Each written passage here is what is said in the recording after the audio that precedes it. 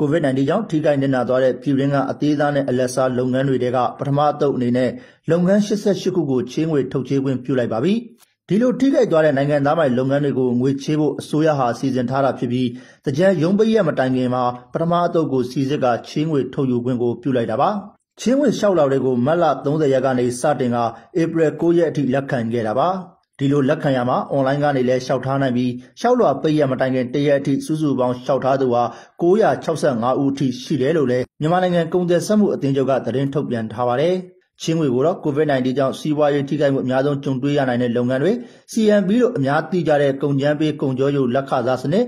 ဟိုတယ်နဲ့ခီးသွွာလာရေးလုပ်ငန်းတွေအသေးစားနဲ့အလတ်စားစီးပွားရေးလုပ်ငန်းတွေကိုဦးစားပေးသွားမှာပါ။ဒီလိုချင်းငွေထုတ်ချေးရမှာလဲတစ်နှစ်ကိုအတိုး100%နဲ့တစ်နှစ်ထုတ်ချေးပေးမယ်လို့သိရပါတယ်။အစိုးရကငွေချေးနိုင်ဖို့အတွက် COVID-19 ဖန်ကိုကျပ်ဘီလီယံ100မတည်ထားတာလည်းဖြစ်ပါတယ်။